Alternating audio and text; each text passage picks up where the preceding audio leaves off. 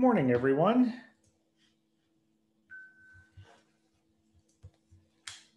Again, as usual, feel free to chat amongst yourselves today, and we will answer questions as go forward. If you have a question, either raise your hand or title it question in the chat, and we can go from there. We're going to do the same thing for the first 45 minutes. Today, we are going to go over the orbital mechanics lecture. And we'll go through some questions, we can answer questions and the like. The second 45 minutes, we're going to go through some problems and questions and the like in preparation and talk about how you can prepare for the midterm quiz and some adjustments and stuff to take in mind with the midterm quiz. Okay, so if you have any questions that you want to talk about for the midterm quiz, please put it in the question thing towards the end of this lecture. As I said, we'll go for about 45 minutes here, and then we're going to take a 15-minute break, give everybody a chance to, a 10 to 15-minute break, give everybody a chance to stretch and use facilities, get a glass of water or whatever else you want, coffee. And then we'll come back at the top of the hour at 11, and we'll go through questions and the like and such. Okay. So as we get started here, I'm going to start a poll like I do every week. And this one's on orbital mechanics. And then we're going to go through the poll. So answer the poll as you can. And if you have any questions, either raise your hand or ask a question while we're going through the poll. We can talk about those questions. Or if it's part of the poll, I'll just say we'll get to it. As always, this is being recorded.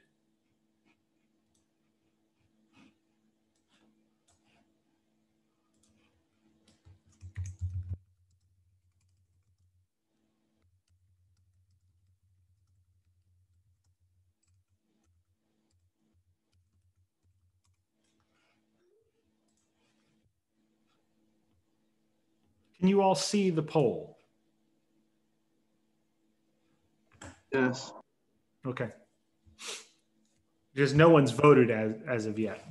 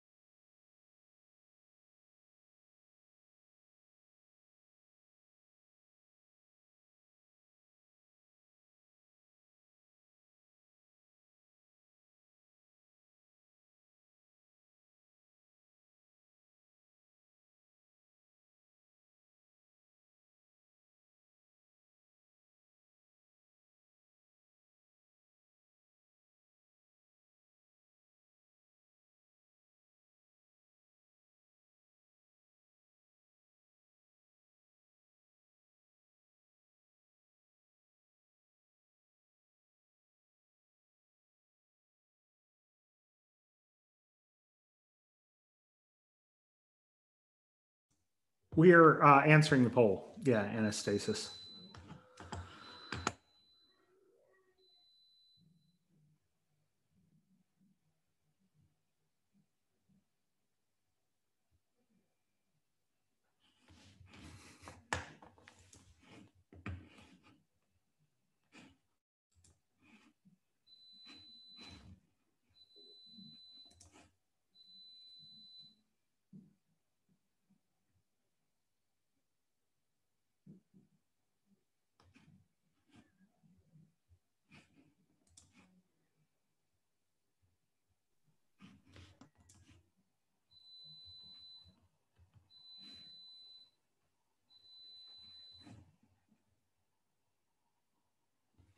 Give you a couple more minutes to finish the poll.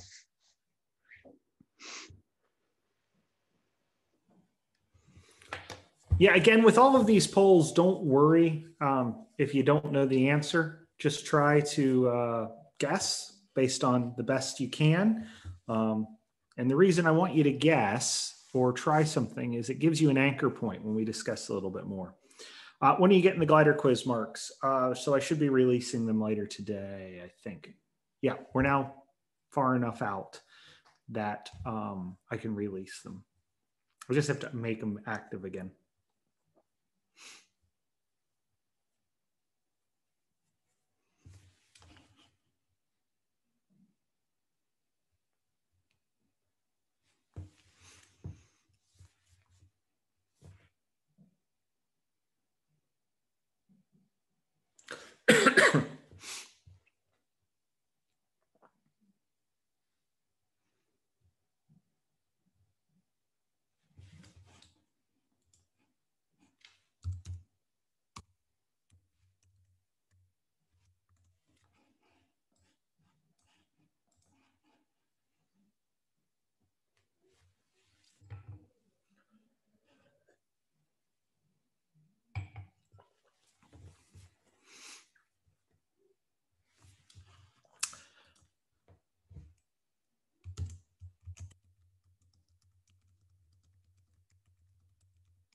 So the midterm quiz is 10% of the unit mark.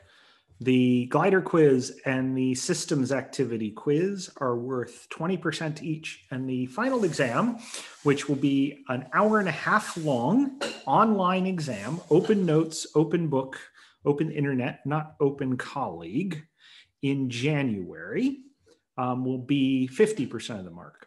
And we can talk a little bit more about the final exam in the second hour if you want, and how they relate to the other exams and all of that. But we'll definitely talk more about it as we get further along. You should get your date and time in December. So we're looking at the last week of teaching in December. You'll get a timetable and the time that your exam will start, and it's synchronously started. Okay. Okay. So let's just, I'm going to close the poll here. Anybody else want to answer the poll before I close it? We have 83 of 122 people have voted. So it's reasonable enough. And we'll go through that. We're going to go through the midterm quiz timing in the second hour of today. Again, it opens this Friday at 6 p.m. Okay. First question from the activity is, do spacecraft experience drag? Or this is true, false, spacecraft experience drag. 73% of you said true, 27% of you said false. Now, we're going to talk about this in two different ways. We're going to talk about the scientific way, and then we'll talk about the engineering way. In the scientific way, all vehicles anywhere in the universe will experience some amount of drag. And that's because there's no such thing as a perfect vacuum. You will impact other particles as you travel at some point. That's just scientifically true. So strictly correct, the answer is true. But we're not scientists. We're engineers. And from an engineering sense, the question is, does it matter to what we're trying to calculate whether spacecraft experience drag or not? And the answer is, it depends. If you're doing low Earth orbit or low solar orbit or any other low Jovian orbit, any other body with a meaningful atmosphere, what we mean by meaningful is it's enough that you can get continuum mechanics That means you're not going to know this yet, but there's a term called the Knudsen number is above a certain value. But Earth is definitely the case. Mars has a meaningful atmosphere. Venus sure does. The sun, all of those things. Moon does not have the Earth's moon does not have a meaningful atmosphere. Oh, sorry. Yep. Sorry about that. Does not have a meaningful atmosphere. The Earth's moon doesn't. Anything that has a meaningful atmosphere, if you're close enough to the body, you will experience meaningful drag. So International Space Station, for instance, is 500 kilometers above the Earth roughly, and it loses about a nautical mile of altitude every month. So 1.8 kilometers every month just due to atmospheric drag. So we send spacecraft up there. Back in the days when Space Shuttle was operating, we would send Space Shuttle up and they would use the orbital maneuvering system on Space Shuttle to boost the altitude by several kilometers. If you're doing very low Earth orbit satellites, like the Discoverer program is researching here at the university, then drag is even more substantial. And actually, we also can get lift, so you can do both. So remember from the flight mechanics lecture last week, we talked about the case where you don't have to, you can ignore the centrifugal acceleration, the v squared over r term. Well, and just focus on the aerodynamic lift. Well, in satellites, it's v squared over r is all we care about, except for very low orbit. We no longer ignore the L and the D terms. We actually use those to our advantage. So L over D, this metric we use for aerodynamics, which we'll talk about in topic 7 in 2 weeks, is important for those satellites. Now, what happens if you're a geostationary orbit, geosynchronous orbit, or you're traveling to Mars, or you're traveling to Jupiter, or you're Voyager, and outside the solar system and the sun's sphere of influence? Then it really depends on how fast you're going and therefore how many particles you interact. Because what we know, basic rule of thumb, is the faster you go, the more particles you'll encounter in any given period of time. So if we're traveling the speed of 20,000 kilometers a second, which isn't a lot, or even less, something like that, very small fraction of the speed of light, we don't really care about drag, and drag doesn't exist for those spacecraft. If we were traveling 95, 98% of the speed of light, oh yeah, we'd be experiencing drag again. So answer to question 1, it depends. Scientifically, all spacecraft experience drag, but from an engineering point of view, it depends on this case and the state you're in. Okay? Any questions on that before we move on to the next bit? Okay, next question. The perihelion represents what? And it's interesting because someone actually asked what Aryan means in the chat, and someone answered quite nicely so that some of you will get it right.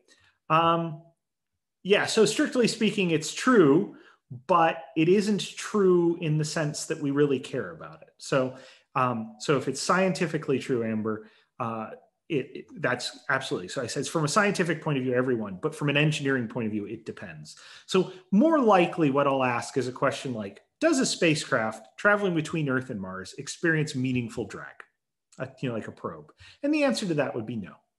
Or I might say, does a spacecraft in very low Mars orbit or Aryan orbit experience drag? And the answer is yes. And we use that. It's called aerobraking. So that's the type of question you might see. Okay, para-Aryan, I just kind of gave it away. It represents what? And you're right, it's the orbit around Mars. So we say geo, perigee, apogee for Earth, helion, from Helios for the sun, Aryan is for Mars, Jovian for Jupiter. So we know it's going to be not a generic orbit, but many of you copped on to the other part of the word. And we know it's not going to be it's going to be Mars. It's not going to be Venus, Neptune, or the like. Now, peri versus apo, periapsis, apoapsis. And as we remember from the lecture notes, periapsis is the point of the orbit that's closest to the body you're orbiting. So perihelion will be the closest point on an orbit around Mars, and apoarian is the furthest point on an orbit around Mars. And I don't know if there's a mnemonic to help you with these things. Obviously it's a bit of a trick question. I wouldn't expect you to remember the term Aryan. in a quiz or exam. I might say para-Aryan around Mars or something like that to clue you in. I don't expect you to remember those things. I expect you to remember periapsis, apoapsis, perigee, apogee. The rest of it is a little bit more sophisticated. So we're going to use generic terms for most of the bodies we're orbiting. Okay, but it was just to see if you remembered, include that in and thought about it. In fact, I think the bigger one is, do you remember if it's nearest or furthest? Okay. Well, Konstantinos, you do have an advantage over some of the other ones. Okay. And number 3, I misspelled, and this is a classic one. It's closed, not close. And most of you seem to have gotten that. Closed orbits have what type of specific energy? And 73% of you said negative, 17% of you said strictly 0, and 11% said positive. And again, it is negative. And that's a real challenge. So what we have a closed orbit, that's a good one. And they're going to be negative. For an orbit with an eccentricity of 1, which of the following is true? It's a conic section. It's an ellipse, it's a parabola, it's a hyperbola. The specific energy is greater than 0. The specific energy is equal to 0, or the specific energy is less than 0. Okay. I did see, Shalom, I did see your question. I'll get to it in just a second. Okay. For those of you, the 19% of you that put conic section, does anybody want to explain why they put conic section?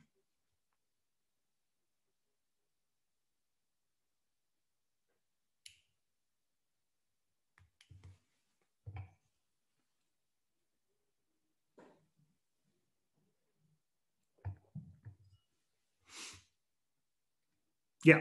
So Lewis, you're absolutely right. Every orbit is a conic section. Does everybody remember what the canonical conic sections are?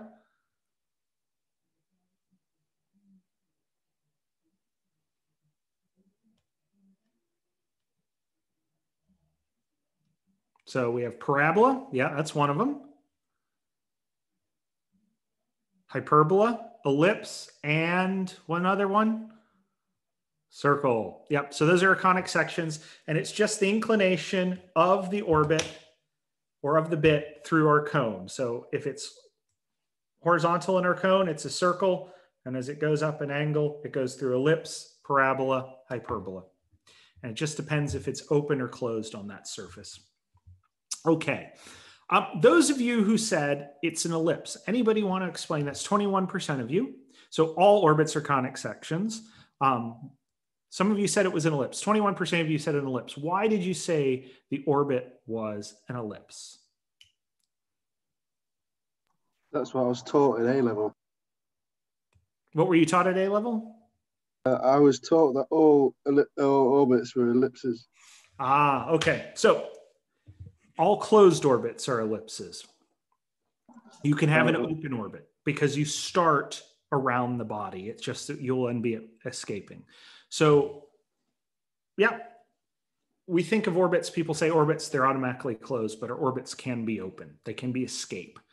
And they're not ellipses. They're still conic sections. Okay, 56% of you said parabola,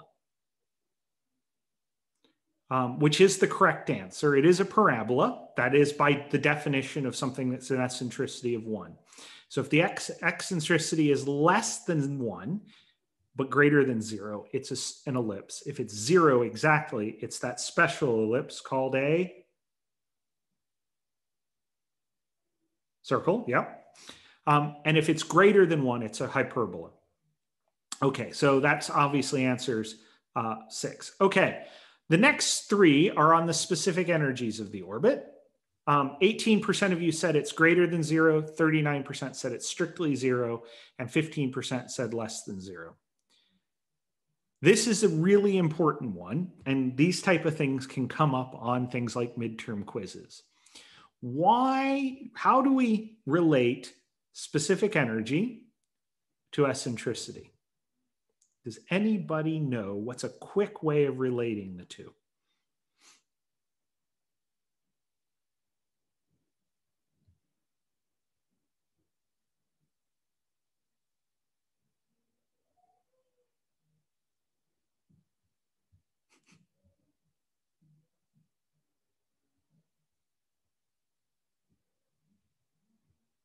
If our eccentricity is 1, our specific energy is 0. So what that means is that when we reach 0, our orbit opens. So if it has a positive specific energy, our orbit is open and faster than a parabola. So it's an eccentricity of greater than 1. And when it's not 0 and less than 0, it's closed. And we can go back to our simple, our simple equation for specific energy. Let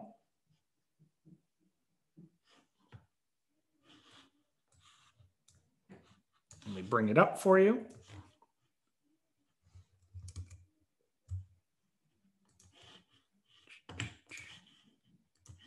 So what's the difference between specific energy and potential energy? So specific energy is the total amount of energy relative to the escape energy required, right? So if they're the same, it's 0. And if they're if it's less than the escape energy, it's closed. And if it's greater than the escape energy, because it's relative to that escape velocity function. So that mu over 2a, where a is your apo, your semi-major axis.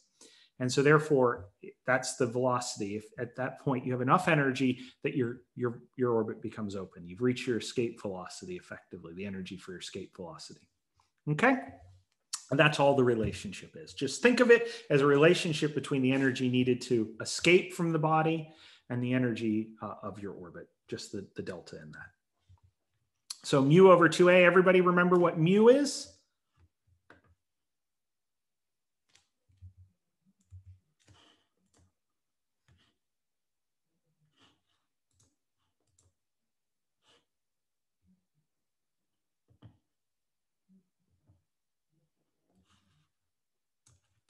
Everybody remember what mu is in this case?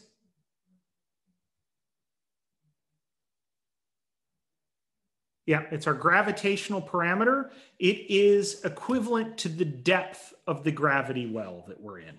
So the gravitational parameter, gravity well, that's G times M, big G times big M. So it's the big body. So this works really well when we're a small mass orbiting a much, much larger mass. So a spacecraft orbiting Earth or Earth orbiting the sun. It doesn't work so well when the two masses are very similar. So Pluto and Chiron co-orbiting each other, they're a bit different. So as we said, our specific energy, when we reach the escape energy required, we're good to go. Okay. And then, of course, 23% of you rightly said it's an escape orbit. So it's all of these things. It has a specific energy of 0. It's a parabola. It's a conic section. And it's an escape orbit. It's what we call our lowest energy escape orbit, or the lowest required energy, or delta V escape orbit. If we want to get somewhere faster, what type of escape orbit, what type of conic section do we aim for? Yeah, A is hyperbolic. A is semi-major axis of your ellipse. B is the semi-minor. Semi-major is the longer axis of the two. Okay, so to minimize the energy required to change inclination, which of the following should you do?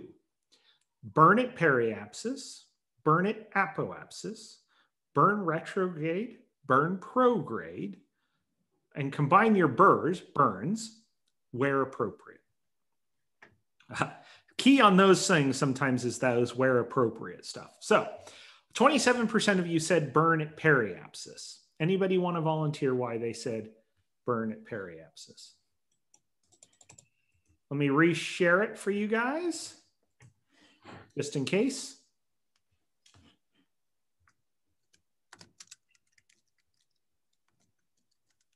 I think it disappeared because I had shared my screen.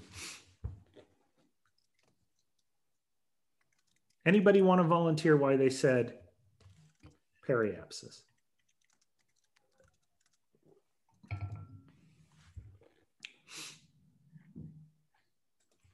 Remember, delta V required is 2 times the velocity you're traveling at times 1/2, the sine of 1/2 of your inclination change. So what do we want to do? If we want the minimum delta V, we want to burn at the point where we have minimum actual instantaneous velocity. And minimum delta V translates to minimum energy required, because obviously a delta V for a given satellites equates to a change in kinetic energy. If we change that, we double the velocity, we've quadrupled the kinetic energy change. Obviously, our propulsion systems are not 100% efficient. We're going to talk more about those measures in several weeks. But for now, we just know they're not 100% efficient. So if you want to put the minimum energy in, you want to do it at the minimum velocity. Where do we have the minimum velocity? Is it at periapsis or apoapsis? Apoapsis. So we typically want to burn at the apoapsis. Okay, the next two. 14% of you said burn retrograde and 23% of you said burn prograde. Anybody want to say why they said retrograde? And don't worry, I mean, the purpose of this. Yeah, don't worry about spelling apoapsis. I'm not going to try to make you fill in the blank with the word apoapsis. I learned the hard way. Fill in the blanks can be very dangerous, especially since center and gravity seem to have about 45 different spellings according to students each. So I'm not going to get you to spell apoapsis in any way that would be auto-graded. That's just insanity on my part. So anybody want to volunteer why they put burn retrograde? Or prograde, either one.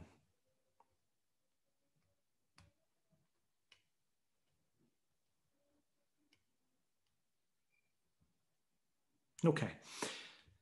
So does everybody remember what retrograde and prograde mean in terms of burns? Yes, Thomas, it absolutely does depend on which way you want to incline. If you want to increase your inclination, your delta V has to be positive. If it's a positive delta V, which direction is the burn, retrograde or prograde?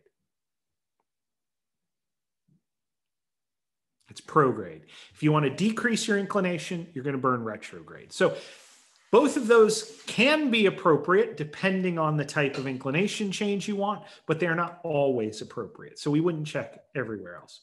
Okay, the last one, combine burns where appropriate. So when you see a question like this and a statement like this, where appropriate, the changes, instead of having to be appropriate for every condition, it's now appropriate. You only have to find out if it's appropriate for any one condition. So why would we want to combine our burns? Why would we want to say combine a raising of our periapsis with our inclination change? Why do we want to do that? And why do we save energy? Yeah.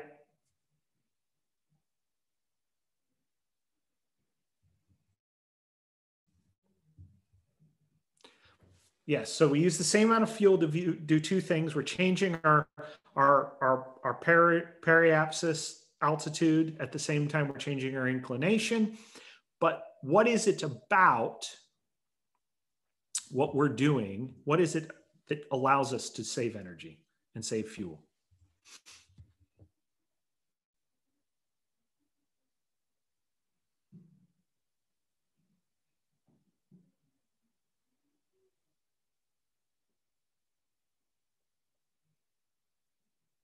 Okay, Shalom, I'll explain inclination here in just a second.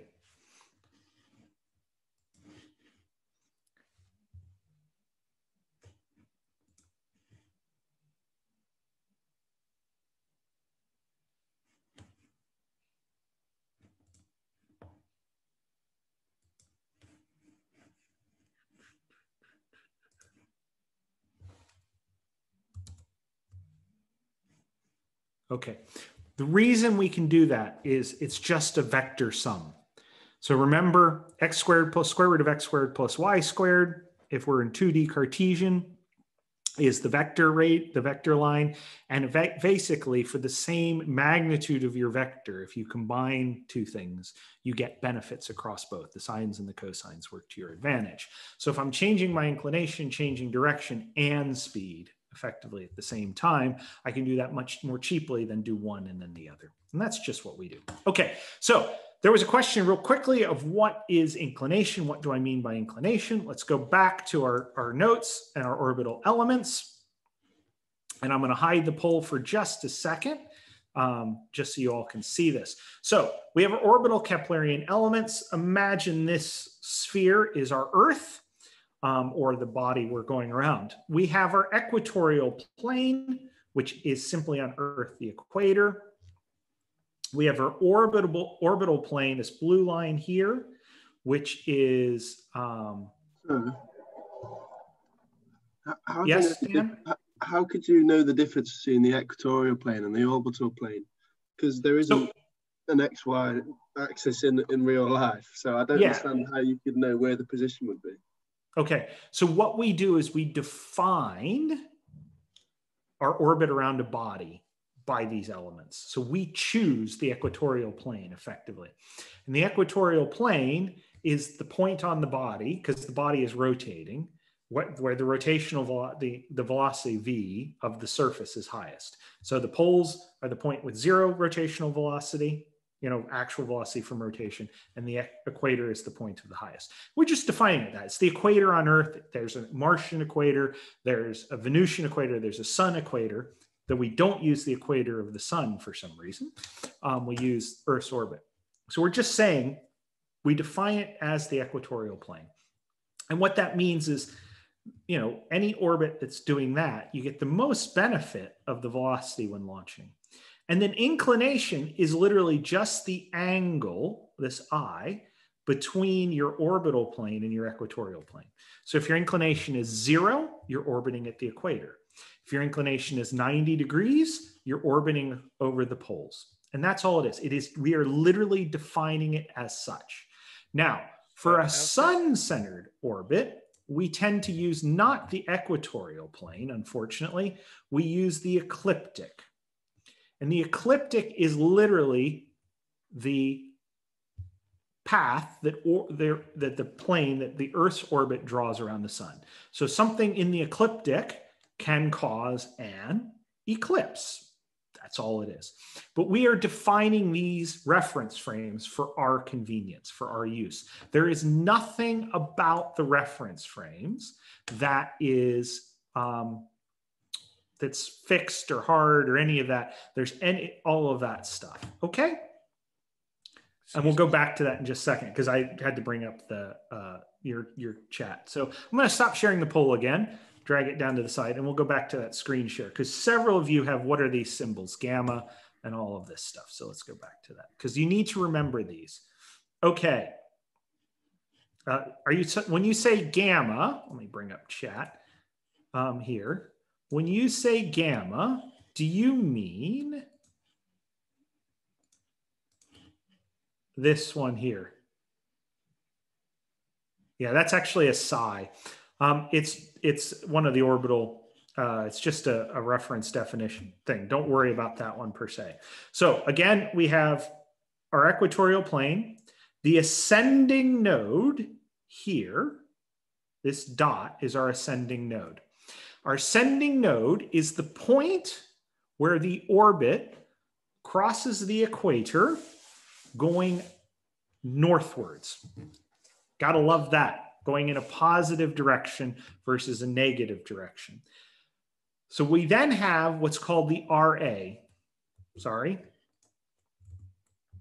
the right argument of the ascending node, which is this capital omega. And it's, if we look down on the plane, it's how far right of the vernal equinox. You gotta love these things. All I ask you to remember is be able to look that up. And it just tells you where, as we go around the equator, your orbit crosses the equator going upwards. Obviously, it crosses going downwards again, 180 degrees out of phase.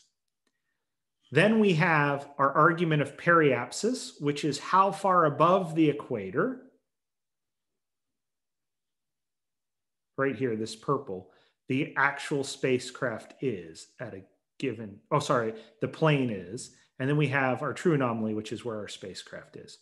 It's all a bit weird. It's all has to do with transformations. So our omega, our argument of periapsis, and our inclination, plus our right ascending node, give what our orbit looks like around the body. And then A, E, and V give where the spacecraft is. Okay? So do we need to understand what ascending node and all these bits and bobs are for the exam? Yeah. So what I would say is you need to understand it well enough to be able to choose from multiple choice questions. So the ascending node, just it's where the orbit crosses the equator going up or north, positive Z in this case. And the descending node will be where it crosses going negative Z. That's all you have to say. And then argument of periapsis and inclination are these weird combinations of stuff. It's where your periapsis is. And so what that allows us to do is we know the orbital inclination. We know where in that going up from the ascending node your argument of periapsis is. And it just you can use that with semi-major axis and eccentricity and true anomaly to find exactly where in space around the center of the Earth or the center of the sun, solar, whatever it is that your spacecraft is. Don't expect any question right now that asks you to calculate the position of the spacecraft in an orbit. It's just knowing the basic definitions here for familiarity. Next year in space systems, you're going to get a lot deeper into this, and there you're going to need to know it. So just having some familiarity with the terms gives you a starting point. Vernal equinox. So yeah. In one of the slides, you had I as 98 degrees. 98 degrees? How can I go above 90 degrees? How can it go above 90? Okay, so 90, because remember, we're going up like this. I can have an orbit that runs this direction, that runs back against the direction of rotation, what we call a retrograde orbit. If I have an orbit like that, remember, I measure I goes from 0 to 180. It's half a circle because negative is just the opposite side. So once you go above 90 degrees, you're retrograde. So my I can switch all the way around from 0 to 180. You can theoretically have a satellite orbiting at the equator, about the equator, going the wrong way around. Okay? I see a lot of you are talking about the Kerbal Space Program. It's a fun one. And you're welcome to play it. Okay.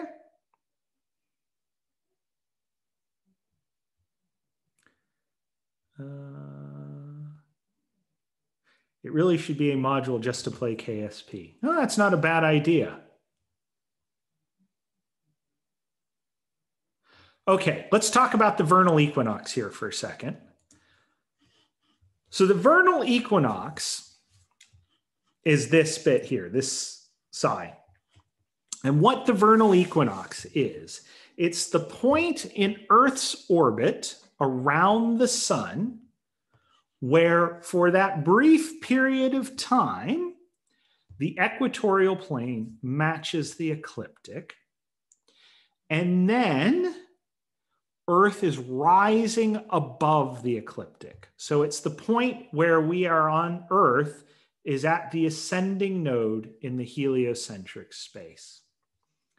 We can then point to that from the center of Earth, point out to that vernal equinox point at all points in our orbit. So just imagine we're going around the sun and we know where on our orbit's the vernal equinox. This x-axis is always pointing at that point in space. Fun, fun, fun. Okay? And that's all the vernal equinox is. For those of us in Northern Hemisphere, it's the start of spring. In the southern hemisphere, it's the start of autumn. It is the day, theoretically, when the day and the night, sun is above the horizon for as long as it's below the horizon, and the days are getting longer. But if we draw, and what I'll do here is I'll draw. It's really hard to draw on a piece of paper, but if you draw the orbit of the Earth around the sun, that point, which is roughly around the 21st of March, yes, the spring equinox, exactly. But we use, because we don't like it to be straightforward, we use the word vernal and autumnal. And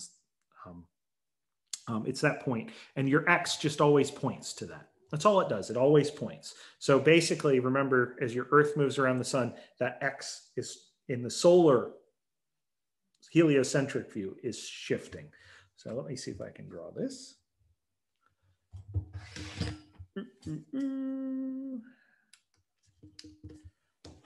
we will share. This is the fun bit. Let's see if this works, because I'm doing it on the fly instead of having it set up ahead of time.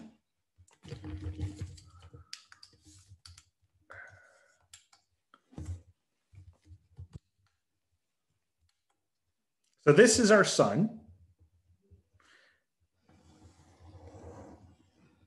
And that's our Earth's orbit around the sun.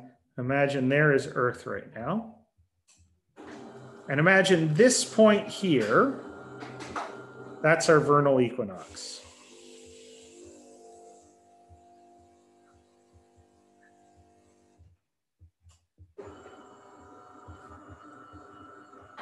Then X points that way.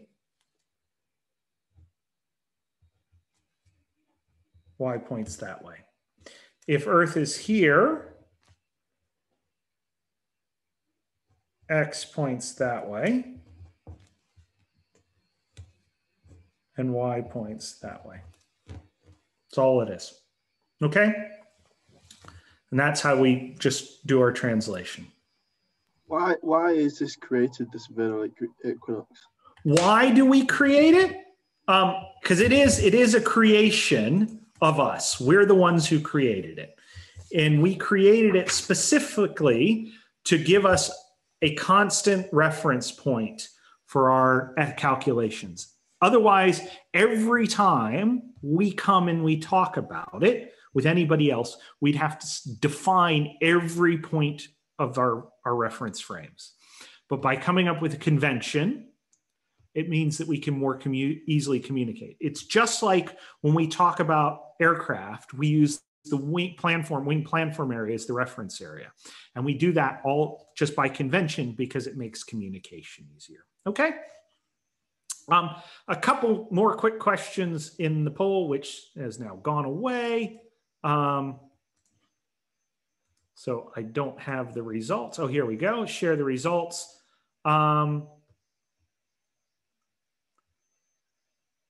What factors affect the delta V required to achieve escape?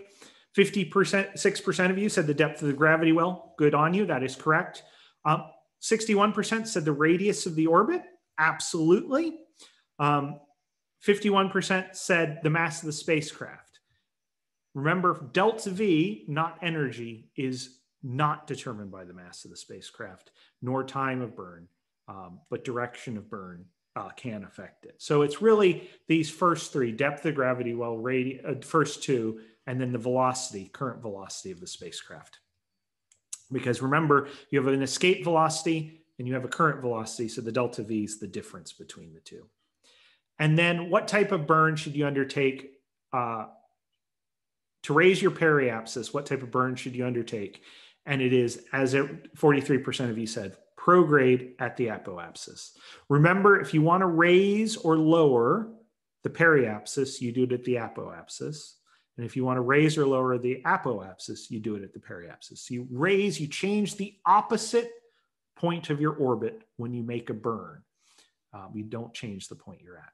And so we tend to do that. So if you want to get escape, you want to raise your apoapsis to infinity. And then that means the lowest point typically is the periapsis is the lowest delta V point. And it's a very odd one because remember, VE is a function of radius. So you have to do those maths. Okay. Please, sorry, Yeah. but please could you explain what you mean by raise your periapsis?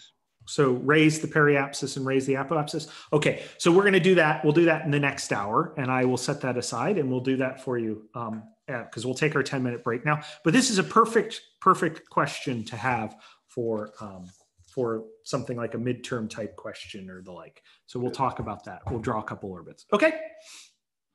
Okay, guys, so I'm going to pause the recording for now. Well, I'm going to stop this recording.